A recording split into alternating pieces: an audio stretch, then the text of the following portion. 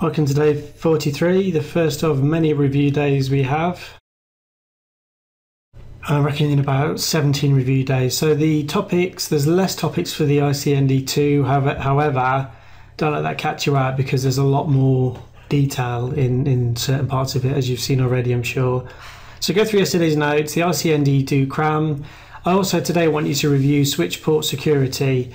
Now, I know that's in the ICND1 syllabus, but I can tell you that when I took the ICND2 exam, they were testing me on Switchport security, which is probably pretty unfair because it's not in the syllabus. But there we go. It was in the exam. So I'm not going to tell you what was in there, but just go through the lessons again.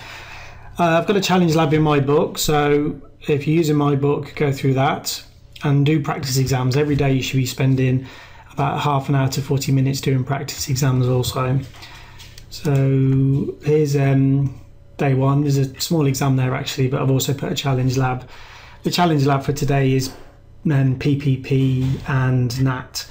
Although NAT is in ICND1, I've put it as a multi-technology lab for the ICND2. So that's all for today. I will see you tomorrow.